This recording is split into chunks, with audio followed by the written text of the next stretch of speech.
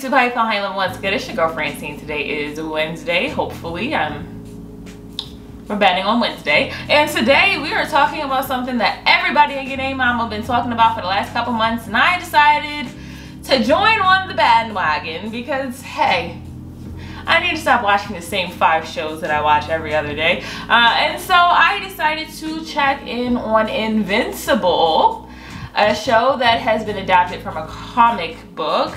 And I love superhero things, and I love superhero movies and TV shows, so I was like, I should love this. I should be down for this, and I am. But for so many different reasons. So many different reasons, okay? I will say, there will be spoilers in here. If you don't like superhero things, I still think you will very much like this show.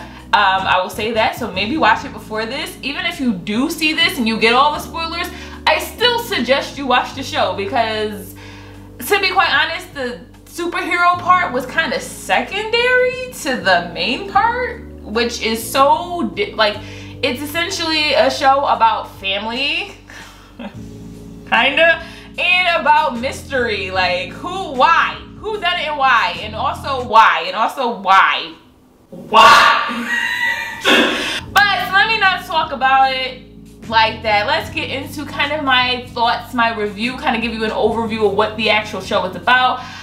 And again, like I said, spoilers to the end, which, oh my god. So let's get into it. Okay, so the first episode, we kind of get the gist of everything, right? So we find out that there are superheroes, and there are, of course, when there's heroes, there are villains. And we see we're at the White House, and there are these 2 blue guys. I think they're called the Morler twins or the Morler brothers. They are also relevant to parts of the show, so I gotta remember what their name is. Yes, the Morler twins. I wrote it down, look at me. And they come to the White House. They're trying to get to the president, and the Guardians of the Globe show up. I keep calling them the Guardians of the Galaxy when I wrote it down, and they're the Guardians of the Globe, okay? 2 completely different superheroes, okay? But the Guardians of the Globe show up, and you know, they kicking butt, bow, bow, but they're kind of needing some help. So in comes Omni-Man. Omni-Man comes in and he helps them, and you can tell they're not close, but he's there, you know, to help, right? And you know, they defeat the Morler twins, they lock them up, bam, great. We find out that Omni-Man, he has a family, he has a son, he has a wife, and his son is starting to develop powers because he is part Viltrumite, which is the planet that Omni-Man is from. And they have superpowers. They are strong, they can fly, they do all these things, and they, you know, have those abilities. And so he's becoming a teenager. He's, I guess, going through puberty, and that's part of puberty, right? And so he gets these powers, and his dad's trying to train him, and you know, he feels like he can't live up to his dad, and he wants to be like his dad, and he wants to do what his dad does, and he wants to be, you know, that superhero, which he thinks his dad is. And you know, he is very much struggling with that, coming to terms with, you know, how he might not be able to live up to that high expectation. And you know, his dad's like, you know, you gotta train, you gotta make sure that you're ready to do things that you may not want to do. And again, we'll get there, but you know, there's this huge thing with him and his dad takes him to go to the tailor to get a suit for him to be, you know, an actual super, so that he can see, you know, have that, and he won't have to be burned, because he was wearing this janky behind outfit one time when he was out trying to fight crime. And his dad takes him to the tailor, and he says, you know, you have to come up with a name, and he comes up with the name Invincible, which is the title card, right? We get the title card because that's the name of the show, right? So he says he's invincible, which is a pun throughout because my guy gets his butt kicked on a regular, okay? He may be invincible because he ain't dying from all these butt kicks he getting, okay? So he gets his suit, and then we cut to the end of this episode.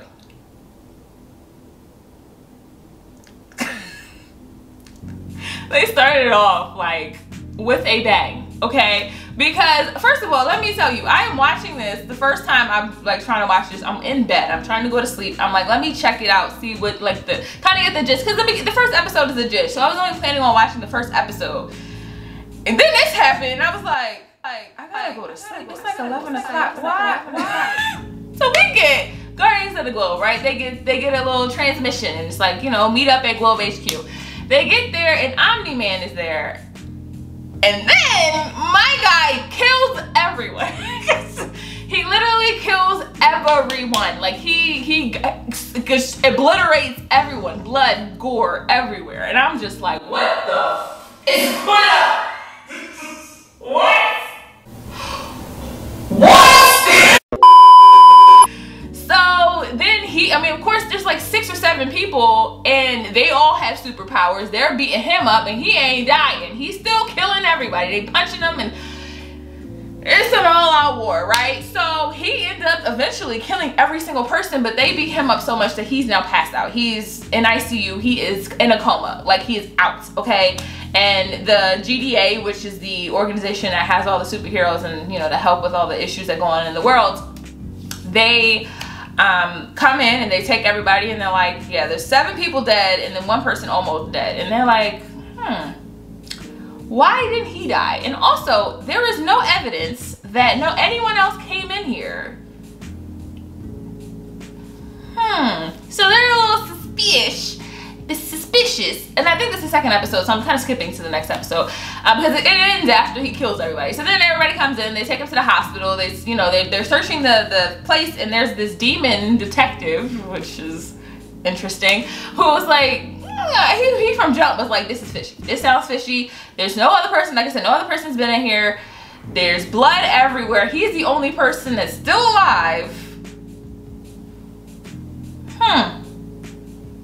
Doesn't sound right. And so, you know, that's going on. We see him in the hospital, and we also see Invincible. He is trying to, you know, hold on to his superpowers. So he gets in with this team called the Teen Team. Again, I want to call them the Teen Titans. I was like, come on, why y'all?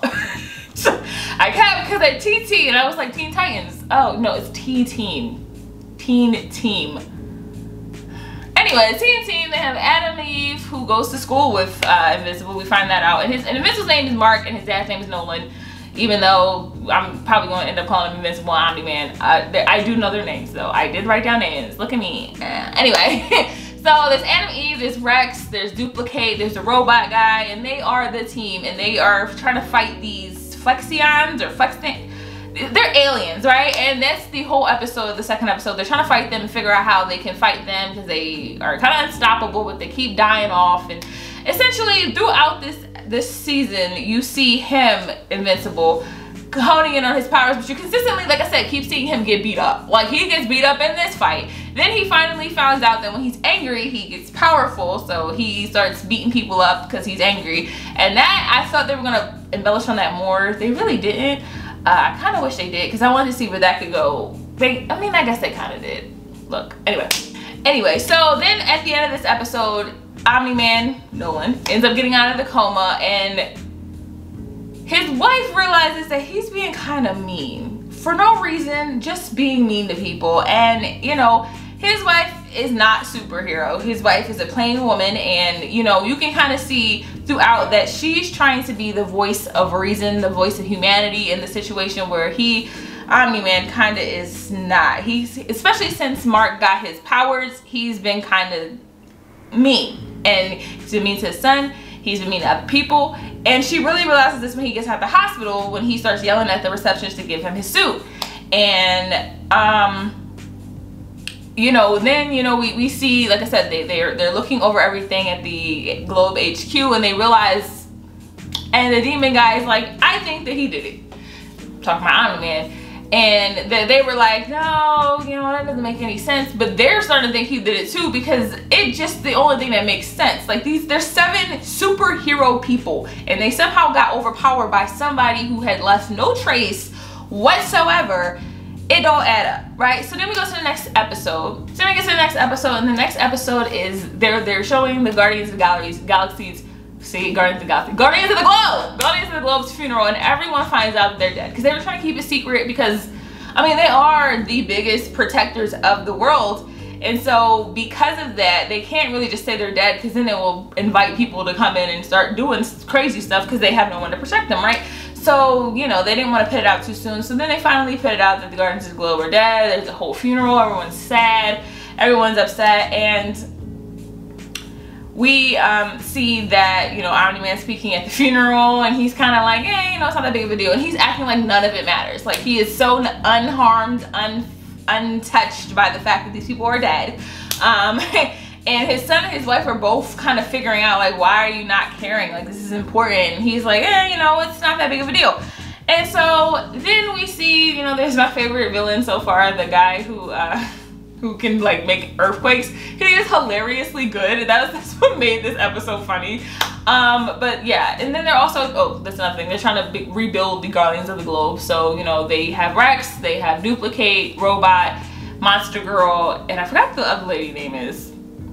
The one that can, I'll put it here because I'm gonna look it up. And Black Samson. So they're all the new Guardians of the Globe. Apparently Black Samson used to be a part of the Guardians of the Globe, and he lost his powers and whatever, right? So that's also going on this time. They're fighting this guy called Seismic, I think Dr. Seismic, and that's, you know, that was hilarious. I thought that was really funny. And then the end of this episode, we see the demon detective come to Omni-Man's house and talk to his wife and be like, you think anything's a little suspicious about him being the only person that's alive in this situation, and also he didn't tell you anything about what happened? All he says is he doesn't remember anything? Nothing suspicious about this at all? No, okay. And he goes off, the demon detective goes off, and Omni-Man knows that he was in his house because whenever the demon guy comes in, there's like a cold because I guess he's a demon, so it gets really cold. And so his wife starts thinking, yeah, he got a point. And that's the end of the episode, right? So then we go to the next episode. And one thing I didn't mention in the last episode is that the Mueller twins, like I said, they got locked up. Someone let them out, right? And we found out that it's Robot. Oh my God. He wants them to do some type of DNA replication so that, you know, he can, they didn't say in this episode why, but it ends up being because he is in a body that's like messed up. I don't know if they really said what happened to it, but his body is kind of messed up, and so he wants to put his body into another person's body because he starts falling in love with Monster Girl. He wants to, you know, be able to actually do some stuff so he won't be a robot, you know what I'm saying? So he wants to get an actual real body, and he contracts the Mueller twins to do it, and, you know, gets them out of jail, and he's using them essentially to do this. So let me get to the next episode. The next episode, they're mostly concentrating on the mystery of what's happening. They want to keep, the GDA wants to keep eyes on Omni-Man to kind of make sure, you know, because they are suspicious of him being the person who did it. They're keeping eyes on him. The Demon Slayer, I'm putting light stuff from other things into this. The Demon Detective. The Demon Detective is kind of investigating him. Omni-Man and his wife, you can kind of see there's some tension, so he takes her on vacation out of the house. While they're out of the house, the Demon Detective comes in and starts investigating. Also, at this time, Invincible goes to Mars because there's a mission to Mars, and it's supposed to be protecting them and helping them in Mars so that they can kind of look at him and see, you know, is he as bad as his dad? Like, is he at a good playing field so that he can help them if they need help, the GDA. So, you know, that's going on. We go to Mars. We find out that there's Martians on Mars with these little Sigwids, and one of the Sigwids gets on the astronaut, which controls all of them, and they can like take over worlds. So that's gonna probably come up in the next season because they don't explain it in this one, but it looks like it's gonna be the next season, so that's gonna be fun. But like I said, Omni-Man is on vacation with his wife. He tells her, look, they think I did it. And she's like, well, did you? And he was like, no, of course not. And he was like, do you trust me? And she was like, I guess, like, okay. And that to me is hella suspicious, and it was to her as well. So, okay. So let me get to the next episode. The next episode is essentially, to me, a foreshadowing of the ending of this. And if you really know, if once you find out the ending and you think about this episode, this really foreshadows Omni-Man's ideas at the ending of this video, the ending of this show, because this episode is essentially Invincible proving that he can help people, right? He really wants to help people. And one thing I didn't mention, he has a girlfriend throughout this show named Amber, and he essentially keeps messing up with his girlfriend. Like, he's missing things because he's out saving the freaking world, right? So So she's getting upset that he's not there for her, and she wants him to be there for her to go to this community center so he can, you know, they serve food to people at this community center. And that's supposed to be like how he proves that he's really for her. But he's supposed to be helping this guy named Titan, who is in debt with Machine Head. Machine Head is kind of like the mob boss of the city, and they're supposed to be helping Titan get out of debt with Machine Head because he won't let him go. They are going to fight him and like destroy him, blah, blah, blah. And all this, and Invincible takes that to his dad and it's like, you think I should do it? And he's like, no. You don't know this man, he could be tricking you. At the end of the day, you don't really know any of these people. You need to save these people. You need to look at the bigger picture. These people are not that important. We should be doing bigger things. And once you realize the ending of this show, you're like, ooh, yeah, this really shows that his, we're getting there. Anyway, he's like, none of these people are important. We have bigger things to do. Why are you wasting your time on this? This is a waste of time. And his mom is like, it's not a waste of time. You could be helping people. This is the point of these powers you have, to help people. And his dad's like, whatever, okay. And you can still see, even though he said that he didn't do it, his wife is still thinking he being different. He acting different. He on some different type time now. And so Invincible goes with Titan to fight Machine Head. Come to find out, Machine Head had a whole army of people. Then their people are killing him. And then Guardians of the Globe show up. It's a whole battle royale. And Invincible, Monster Girl, and Black Samson all get obliterated, okay? And well, Titan does, but not really, because Titan technically was using him in order to get rid of Machine Head so that he could be atop of the totem pole. Now he's doing it to help people instead of hurt people, but he did kind of use him. So unfortunately his dad was kind of right. But one thing you do realize is that his dad was there the whole time. So his dad could have saved him, his dad could have helped him. He didn't do it at all. I guess this was for him to teach him a lesson to not help people, which again, yeah, that makes sense. That makes sense. But yeah, that's the what episode am I on? That's the 5th episode. So that's the 5th episode, and then we get to the 6th episode, which, okay, you know, so Invincible is not being a good boyfriend, so he takes his girlfriend up to Upstate University, right? And because William, who was his best friend, I have not mentioned him either, is going up there to meet his little boyfriend because William is gay. We're all for inclusion. And this episode had Justin Roiland in it, and I was like, I know that voice so way too well. Way too well. But it didn't have Justin Roiland. I just wanted to point that out because that was so like, okay, so we're okay. Cool. Anyway, but they're in Upstate U, and there's this guy, of course, Sinclair, D.A. Sinclair. He's very nerdy, very pretentious, and he's apparently building super people, right? He's like, he thinks that the problems with the human body can be fixed with technology, and he's building these super people. And one of his super people get out of the, because he's in the sewer, they get out, and he starts beating up his friend, and so he will, Mark turns into Invincible to help everyone, but Amber sees it as, you just left. You left me here, and she's very mad. They break up essentially, and William finds out, you look kind of like Mark. Are you Invincible? And he is. He finds out that that is him, and you know, that's kind of how he comes out to him. And you know, William's boyfriend ends up getting kidnapped and turned into a soldier, and he is really distraught by that. They go down there, they beat up Sinclair, and they take all the soldiers from them with GDA. You know, they take them. And that is pretty much the gist of that episode. Him and Amber break up, and William knows that he is invincible now. And to be quite honest, not much else happens in this episode. Oh, I lied. There's more. I had to check my notes. So, also in this episode, Omni-Man's wife finds his suit with all the blood on it, and she takes it to the tailor, who analyzes the blood and finds out it has every Guardian of the Globe's blood on it, and the first blood is from his hand, which means he struck first, which means he fought them first, which essentially means he killed everybody. And she finds this out, and at the end she gets a little tipsy, and she's like, why did you kill them?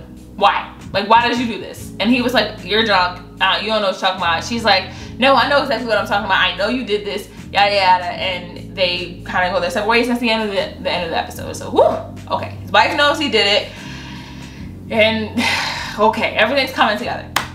So the next episode, essentially when it starts getting real good, okay? We see, like I said, Robot trying to build a new body that's going on. He gets that body, he turns on the Mueller twins and ends up, you know, telling them, y'all going back to jail. And then he gets a page that says, hey, come to Globe HQ, because Omni-Man, now that him and his wife are going through it, his wife kicks him out. He's like, all right, issue's about to hit the fan. I need to get my son. So he goes to find his son, and GDA takes Debbie, who's his wife, I never said what her name is, takes his wife and brings her back to the GDA headquarters, and is trying to find Invincible before his dad gets to him, so that they can see if he would help them against his dad, because they know he did it. They knew he did it. They were just trying to figure out why. They're realizing there really was no reason why. Like, he wasn't being mind controlled. There was no legitimate reason, and they to this point don't really know why, but they know that he's dangerous at this point. So he's going to find Invincible. Invincible's with Anime because he's all sad. Oh my god, my girlfriend dumped me. I don't know what to do. Like, girl, this is not the right time. This is not the right time for this problem. So his dad is trying to find him, and the GDA is essentially trying to distract him so that he doesn't get to him, because if Invincible and him are together and they are with each other, they're pretty much unstoppable at that point. So eventually the Mueller twins, for some reason, are trying to build up Immortal, who was one of the Guardians of the Globe, so I guess they could fight, they could brainwash him. They were trying to brainwash him with this necklace that you can use for mind control.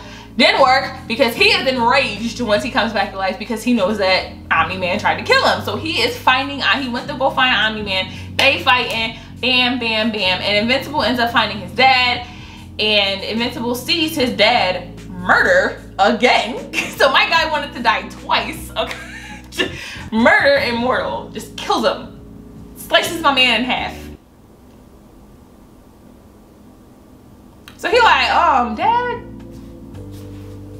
what's going on? That's a little weird. And we end the episode with, we need to talk. Nah, we need to talk. I think so. And then we get to the last episode, which, girl, okay.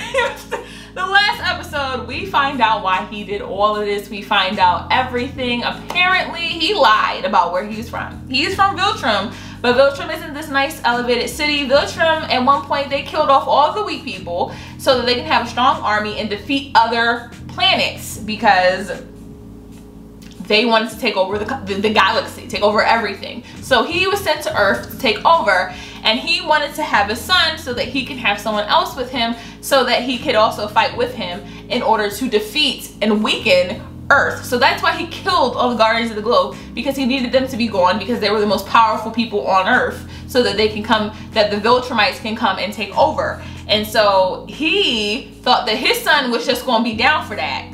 Now, mind you, this is one of the only gripes I have with this explanation, right? I get it. He was sent here, he was trying to pretend like he was a normal person so that he can, you know, trick everyone and then kill everybody behind their back, like they would never see it coming. He went to have a son so that he could have a companion to actually help him in killing everyone.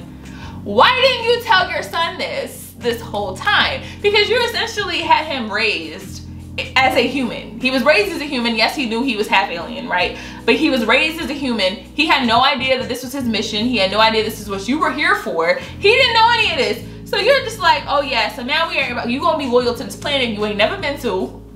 You ain't never seen nobody from there besides me. And I've been acting like a normal person this whole time. But now we just switching the slip. We flipping the script. We're gonna do it. We're gonna do this now. And he's like, no. Actually, I care about my family and I care about my friends. I don't want to kill anybody. And he's like, really? And he destroys a whole part of Chicago. He just destroys All of Chicago. He like, these people are nothing. They literally, we live for millions of years and these people will die in 70 years. This is nothing but a blip in time for us. None of this matters. You need to come and work for me. And he's like, no, I love these people. And his dad then decides to beat the ever-loving shit out of him. Like,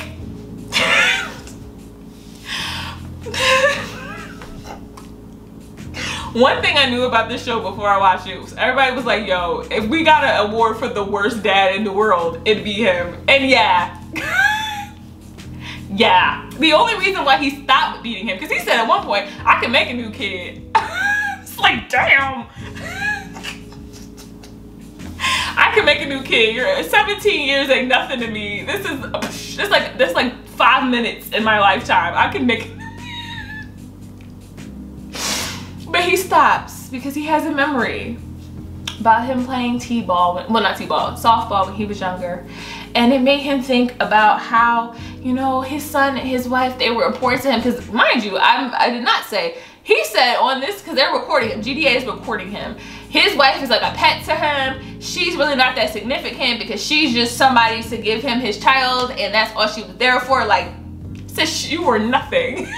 And his wife is seeing this and it's like, I thought you loved me though. I thought you loved me. So that's like, but he still kind of has some humanity in him somehow, some way, and he stops it and he flies off. Then we cut to kind of, you know, of course, Invincible is B2A pulp, so he has to recover. That takes about 2 weeks. Everyone's they're saying that he got because there's so much that went on. I'm not going to tell you everything, but they're saying that he died in a gas leak explosion. So that's how they're going to explain how his, you know, Omni-Man is gone, because no one knows who he is. They're trying to protect his cover, even though he looks exactly. I can never understand how like superheroes have super identities because they look exactly the same. Like, you know exactly who they are. But anyway, yeah, so they're trying to say he died in a gas explosion. You can go home, we're gonna give you the money to kind of get your life together. And you know, he's sad because his dad essentially just said to him that he don't give a flying squirrel about him or his mom, like, and he just disappeared. And one thing I didn't mention is that there was a guy who came in like episode 4, who was supposed to be doing a to see if the planets have someone to take care of them, like to protect them from harm. He comes back and it's like, we found out there's a Viltrumite on your planet. And he was like, yeah, we already know that. And he was like, well, Viltrumites, they will not stop until they take over a planet. And the fact that he left his post is kind of weird because that never happens. We don't know what's going to happen, and we need to make sure that you're protected because they might be coming back. And that's kind of, we see a montage of all the things that's kind of happened in this season. We see the Mulder twins are going back to jail. We see, you know, the Guardians of the Globe, they're coming together as an actual team, because that was the thing, they weren't really great as a team. We see now that the GDA has the guy Sinclair, he's building a bunch of soldiers for them, so we're going to see how that goes. We have Dr. Seismic in Underground dealing with these like rock people, so we're gonna see how that goes. Like, there's a bunch of foreshadowing as to stuff that's going to happen in the next season. And you know, of course Debbie is upset about her husband doing what he did and leaving them. He's Invincible's upset because his dad kind of just left and we don't know what's gonna happen next. So yeah, Invincible, it was definitely a very wild ride. I really enjoyed it, not just for the superhero parts, of course that was fun, but the finding out why from the first season was very like confusing, because it didn't make any sense until like, damn, okay, shoot. And then, you know, finding out how he was going to be as a superhero, Invincible, seeing, you know, why his dad was a bad guy, seeing all these things kind of unfurl. It's a really good show. You know, like I said, he had a girlfriend. That whole love story was cute. Everything was pretty good, and I am very much anticipating the second season. I know it is a comic book, so I could probably read up and see what's going to happen next, but I like a little mystery. I do. So I'm gonna wait and see what happens next season. But yeah, that is Invincible is a very good show. And that's my thoughts and kind of the basic overview. And yeah, if you like this video, hit that like button. Comments, questions, concerns, and suggestions, because this was technically a suggestion even though I was planning on doing this anyway, but put them in the comment section below. And if you haven't subscribed already, please hit that subscribe button. I really appreciate you if you did. And I will see y'all on Friday. Yeah, I'll see you on Friday. Bye.